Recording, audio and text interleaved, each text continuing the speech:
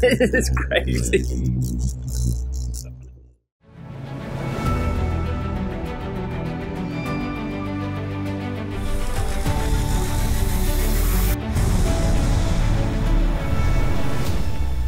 Welcome to the Oasis. My name's Mike, and today I'm going to be testing out some haptic feedback kit from bHaptics. Now, I've been really excited about checking this out on the channel since I first met the team from bHaptics last year at Gamescom. And whilst at Gamescom, I got to try out their haptic feedback kit for the first time. And ever since, I've been looking forward to getting my hands on it here in the studio and sharing it with you guys and girls. Now, bHaptics are a Korean company that's goal is to add physical haptic feedback to VR and take immersion to the next level. Since I saw the team at Gamescom, they've been gearing up to sell these kits to developers and consumers, and you can pre-order them right now from their website. Although at the moment, if you're a consumer, you can only pre-order the haptic vest. The other components will be available for order in the near future. Now, full disclosure, bHaptics sent me this kit to review on the channel for free. However, I'll always give you my honest feedback and opinion. So in today's video, I'll be doing a quick unboxing of the vest, the facial interface, and the forearm sleeves, and I'll be giving you all the specs, how to set it up, and I'll test it out with a variety of games, and then finally give you my conclusion at the end of the video. I'll put timestamps to everything in the description down below. So without further ado, let's dive in. So let's start off with the unboxing. Here is the main box, which contained the tactile vest and tactile facial interface. In the box, I also got a Velcro Sorrento patch for the back of the vest, as this is one of the first fully compatible games with the kit. In the box, you also get the tactile vest itself, which features 40 ERM vibration motors, and ERM stands for eccentric rotating mass. You get 20 at the front and 20 at the back. The vest has a sturdy zip at the front with adjustable Velcro straps at the back to accommodate different sizes. Here is the tactile facial interface kit, which has Velcro on the back to attach to your headset. The tactile facial interface features 6 ERM motors that run across the top of the interface. Also in the box came a USB-C cable, a micro USB cable, Velcro mounts, Bluetooth dongles, and some setup guides. The Tactosi forearm sleeves came in their own individual boxes, which come with Vive tracker mounts and USB-C cables. The Tactosi forearm sleeves have 6 ERM motors in each sleeve. On each of these devices, the motors are connected to a control box, which features a rechargeable internal battery and a Bluetooth module for wirelessly connecting to your PC.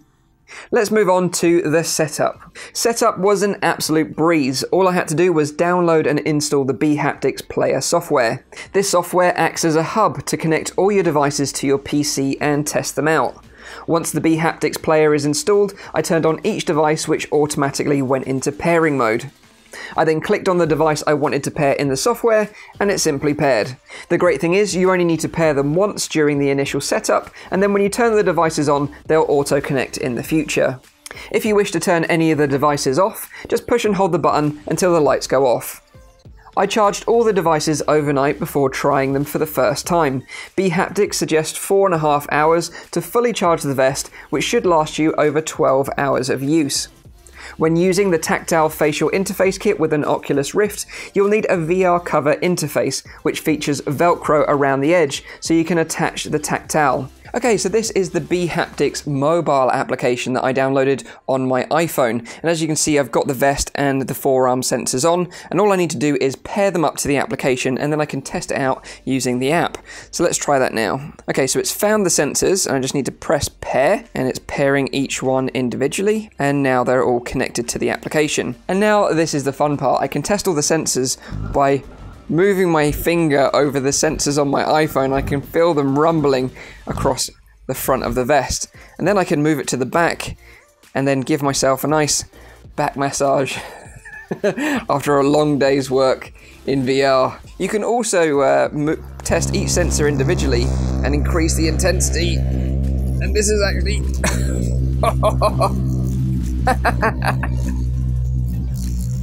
This is crazy.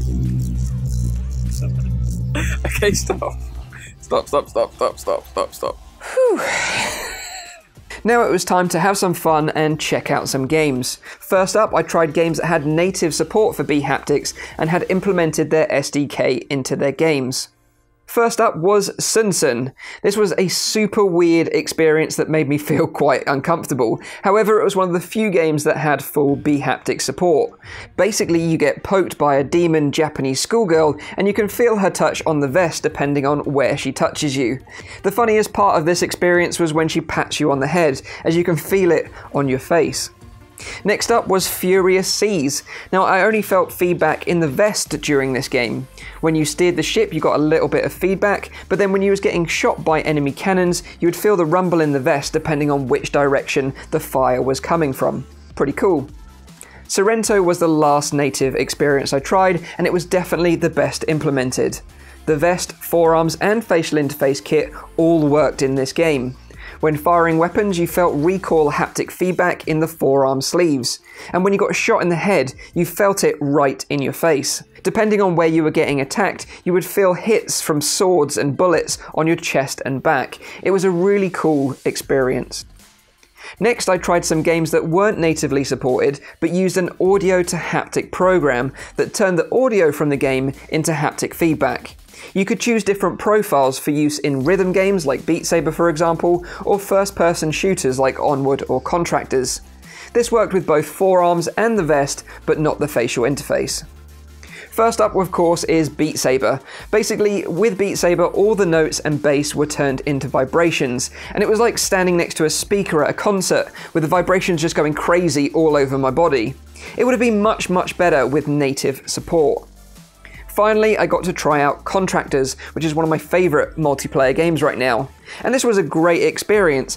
Gunshots were really punchy, and receiving fire felt much more frantic. Although as this isn't implemented natively, the audio was just going all over the motors and not directly where you were being hit.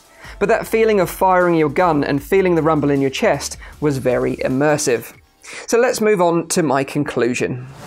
Okay, so here's my conclusion so far. This kit is still in development right now, so things can change and be improved upon in the future.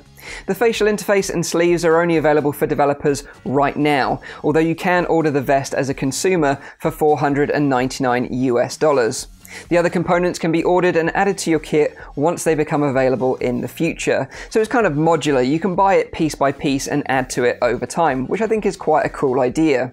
I think the sleeves and vest were absolutely fine, although I feel the tactile facial interface kit definitely needs some more work. Due to the thickness of the pad on the facial interface kit, it pushes the lenses of your headset away from your eyes and therefore reduces your field of view in the headset. The motors that are on top of the facial interface kit, when they press on your head, become uncomfortable for long periods of use. Hopefully, bHaptics can improve this design by slimming it down and making it more comfortable for use in longer VR sessions. The Tactosi forearm sleeves worked well and were great for adding that feeling of gun recoil to a game, so if shooters are your bag, you'll definitely want to keep an eye on these in the future. The highlight, of course, was the vest. Being able to feel hits on different parts of your body in-game was a really cool and immersive experience. The motors in the vest did make a little bit of noise though, and when cranked up to the max can be heard over the game audio. This mainly occurred when using the audio to haptic software, and not so much in natively supported games where the rumble was more subdued. The vest and the sleeves both use USB-C for charging, however the facial interface kit uses micro USB. It would have been nice to have a standard across the range, although this is still in development like I said at the beginning, so hopefully this can change in the future.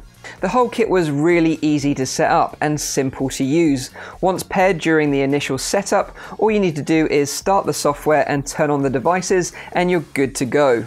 The internal battery in the vest should keep you going for up to 12 hours. The games that had native support were the best, of course, with Sorrento being the highlight, and being shot in the head during that game just felt so incredible. It really added to the experience.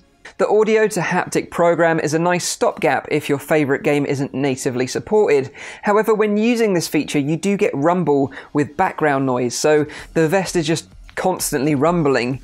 You really want it to only rumble when something's happening in game. And this is how I would imagine it feels using a sub pack or a Woodya vest, as both run off audio from the game and not through being tied through an SDK. And although sadly I haven't tried either of those vests for a direct comparison, both the Woodya and sub pack feature tactile transducers on your back, so although it might be a punchier feedback, you won't get that precise feedback across your whole body like you can with the bHaptics vest. This bHaptics kit supports all PC-based VR headsets and platforms, and I'd love to see this working with the Oculus Go, Oculus Quest, and other wireless standalone headsets in the future. I think that would be awesome. I think aesthetically the vest looks pretty cool as well. It gives you an instant six-pack without having to do any work, and it feels sturdy in its design. It has a removable fabric inside that you can clean, so if you like to get hot and sweaty in VR, you don't need to worry about ruining the vest. So right now I would say it's a lot of fun to use this kit, but my advice to those out there that are interested in this will be to wait until your favourite games are natively supported. I really hope we get support from games like Onward, Pavlov and Contractors, as I feel the dedicated player base in those games would really enjoy a product like this. This could also be great for social experiences like VR chat and Altspace. bHaptics is one of the first to market with this kind of product, as the Tesla suit isn't going to be available for some time yet, and their competitor Hardlight VR recently closed down due to lack of funding. I'll be continuing to test this kit out on various games in the future, and I'll definitely keep you all updated. If you're a developer and want to add bHaptic support to your game, head over to their website and sign up now. I'll put a link to it in the description down below. If you have any questions about any of the bHaptics kit I've featured in this video, put them in the comments below and I'll try to answer as many questions as I can. Also, let me know what you think of the bHaptics kit in the comments down below. I'd love to know your thoughts on it. Leave a like if you like this video, make sure you're subscribed for all my future content, and as always, I'll see you on the next one. Cheers.